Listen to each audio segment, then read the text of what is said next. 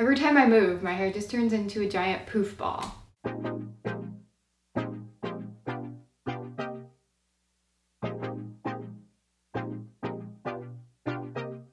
Hey guys, what's up? I hope you're doing well. Today I'm going to be trying a brand new product. To me, it's actually not new at all. Posca Pens. I'm going to be giving my first impressions, doing a little review, and some artwork. They are a Japanese paint marker. I can't read basically anything on here except for Uni Posca and 12 colors. Probably somewhere on here it says do not eat, but I don't know. I've heard so many great things about these, especially from Kasey Golden. There's definitely a lot more colors and variety of sizes, so like line thickness, brush tip, not brush, do they have brush tips?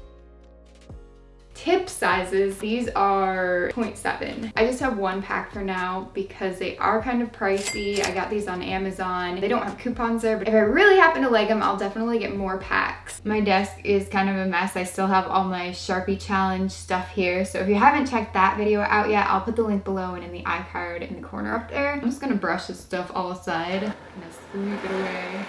I'm like sliding off this chair, and I have these tiny hands. In the comment section below, if you're interested, let me know what I should do with these, like what type of DIY, what type of drawing, or if you have another idea. They're really funny. They're only sealed with one piece of clear tape plus. Otherwise it just takes so long to open things nowadays. But every single marker is individually wrapped, which is a good thing, but it's also inconvenient for getting started.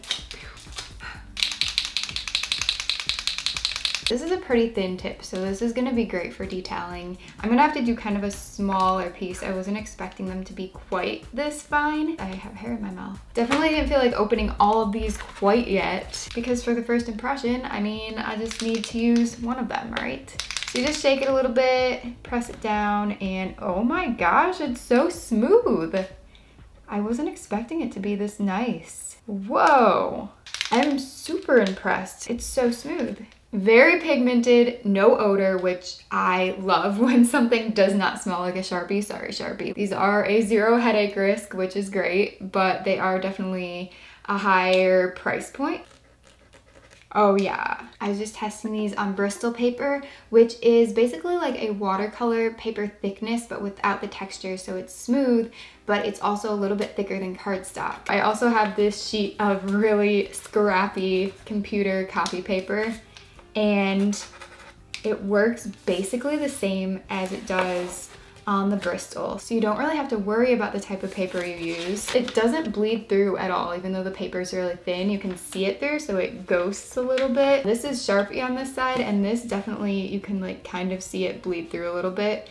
The Posca pen does not bleed at all. If you're working in a sketchbook, then that is something that you definitely want to be aware of. Here I'm going to be comparing the Posca paint pen to a Sharpie paint pen and a Craftsmart one. I do want to point out that Posca is a water-based paint pen while the other two are oil-based, but I still want to do this comparison. My Sharpie is kind of low on juice, but I think this is a fair representation of how it works. Also, Sharpies smell, but Craftsmart smells even worse. It smells so bad. Not dissing the product because it does work well on glass and plastic and any other thing that you want to do. It's not the greatest on paper though. As you can see, Posca is the most bold and vivid on paper, so it's the most pigmented black. It's very dark. Here's a chart with swatches from all 12 colors that came in my set. So as you can see, they work great on white paper, but what about black? Why did my voice just get so high and cracky there? So they do show up on black paper, which is definitely a plus. On camera, it's actually looking more pigmented and more bright than it actually does in person for whatever reason. I really don't have the saturation bumped up on this. I just had to color correct a little bit because black paper on a white background, the contrast is just really hard on cameras to like fix the white balance. So I don't know, I don't think that I like overcorrected anything, but I will say that in person this is even deceiving because it just doesn't show up this vivid in person even. My eyes don't think so anyway. And you can tell that some colors do show up more bright than others, so the yellow is a lot more dull. Initially I had intended to create an entire Zentangle piece out of these on the black paper. They just aren't showing up enough to my liking. So I am going to move on, but here is, like I said, the test, just so you can see that they do show up on colored paper. So mixed media wise, and I really just mean different types of drawing mediums and paint here. I'm showing you that Posca pens can go over colored pencil, Sharpie marker, and acrylic paint. Now the Crayola marker, as you can see, it kind of bled into the white tip of the Posca pen, and it kind of blends together. It doesn't show up as a true white on the blue turquoisey marker. So this actually could be something that you do to mix colors and blend them if you wanted to. The second piece of art that I do in this video is actually going to be combined elements of colored pencil and Posca pens, so definitely stay tuned for that if you want to see how I combine things in an art piece. Moving on to the doodle, I did this swirly type of ice cream cone. It's a little bit surreal because the swirls wouldn't actually look like that coming out of the machine, like realistically, but we're using some creative interpretation here. So the first thing I did is I made the pencil lines lighter by just going over that with an eraser very carefully. And now I'm just going to ink the entire thing with Posca pens. So I'm not doing any type of other material in this. I want to show you what Posca pens on their own are capable of doing.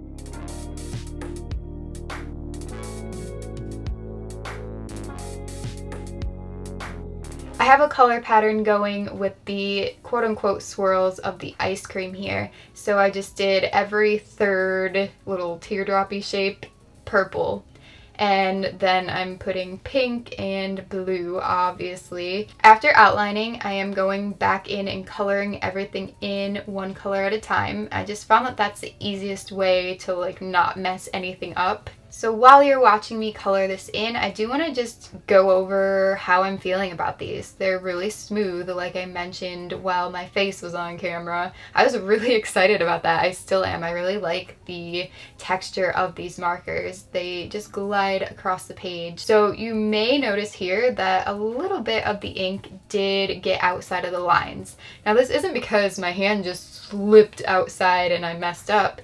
It's actually because while the ink or the paint of the pen is still wet, if you color back and forth and go too fast or too hard, it actually splatters with the tip. So the tip will splatter the ink outside. This doesn't happen very often, but it is better from my just limited experience so far if you color in one direction. Yeah, not the band. That's probably the only downfall I've noticed to these so far, aside from them being pretty expensive. And it's not like one pack is really expensive, but I want all the colors and all the thicknesses. So share this video. No, I'm just kidding, but I mean, if you want to. Now I'm moving on to the cone, and I again am outlining the detailed areas first. So I'm outlining around the bottom of the swirl ice cream. I do wish that I had a light tan or some other coney color, more coney color, but I'm doing yellow here. I'm also trying to color a certain way, so I'm doing all diagonal lines for the cone, and this is what it turned out like, just so it doesn't look too messy. I don't know, sometimes you can see the lines after they dry, like after you overlap marker, it'll, you know what I'm trying to say? It sometimes just looks messy if you color going different ways, so try and keep it all one lane. Stay in your lane, marker. Stay in your lane. Now, if this were a marker piece or a colored pencil piece, even a crayon piece, I would just go over the outline with the same color most likely to build up that shade and make it deeper, but that doesn't work with paint pens. These are one color, one shade. You can't go over these and change the tone. It is what it is. What you see is what you get. So I'm going around the yellow cone with a brown outline, and I'm being very, very careful here. I'm making these lines so slowly, but it pays off. Otherwise they'd be really wonky and wavy, even though I still kind of did mess up. But this is something I want to show you, that the markers are very forgiving, as long as you don't go out into the white area, that is. So if your mess ups are inside in the colored area, so for instance, I thought that that brown line was a little bit too thick for my liking, I went over it with the yellow paint pen after it dried. Of course, you want to go over your mistakes after giving drying time. It goes right over and fixes that up like it never happened. So it does depend on the colors that you use when you make a mistake. It won't be 100% if you're trying to cover, let's say, black with white. You'll probably still see the black through, it'll peek through, but with all the colors on top, the pink, blue, and purple, I did make quite a few little tiny mistakes and I had to go over parts of that and they covered up really well. So now I'm taking a black Posca pen, the black Posca pen, the only one that I have, and I'm going around the outline of the ice cream. And finally, I'm going to add white sprinkles. I didn't want to make this too crazy and add like lime green and orange and everything. It would just clash. So they're all white. I think it turned out really cute. In the comment section below, let me know what your favorite ice cream flavor is.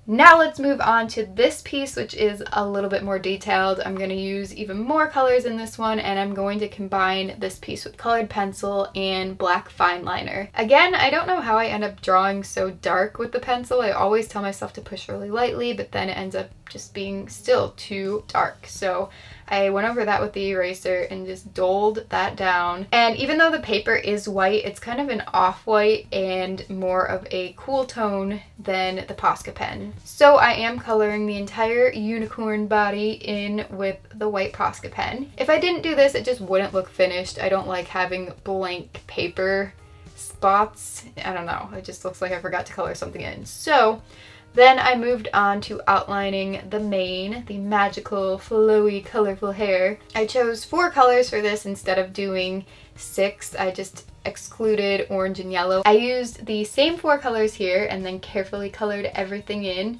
I did, of course, make some mistakes and had to wait for the color to dry, and then I went over that with the other one. I don't think I showed that on camera at this point, but it happened, so keep that in mind. If I were using Crayola markers here, or Sharpie, or Copics even, like if you go out of the lines, that's it for the most part. But yeah, with these, you can cover up mistakes, so that's definitely a plus. So now we're bringing in the orange for the horn and the yellow for the hooves and the little snout muzzle. I don't know, what is that called on a horse? That is why I kept these 2 colors out of the hairy spots of the unicorn.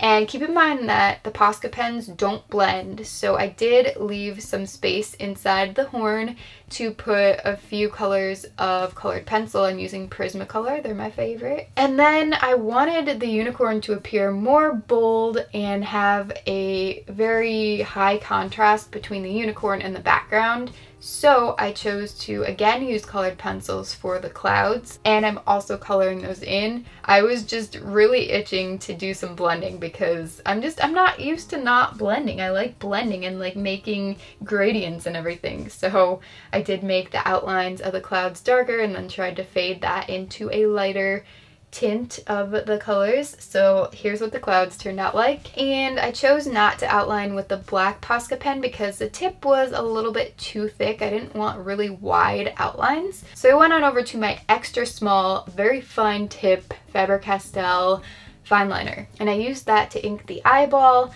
and all around every single outline that you can see I did, except for the ones connecting the hooves to the legs. I didn't think that those required an outline. I just thought those should blend into the body as well as the nose face area. So now I have all the inking done, all the outlining, and the final steps I'm taking are a very light, like sky blue color colored pencil. I'm using that to cover the entire background just so it's not white. I wanted there to be a little bit of color difference between the unicorn and the sky. And I also decided to go back in with some Posca pens and make some rainbow colored stars, and then I put little white dots to just have like little glimmers of starriness as well. This piece, I want to say, I don't know, probably took me 3-ish hours total from sketch to finish. I'm pretty happy with the way that it turned out. It's a little bit different from what I normally do, but I think it's cool.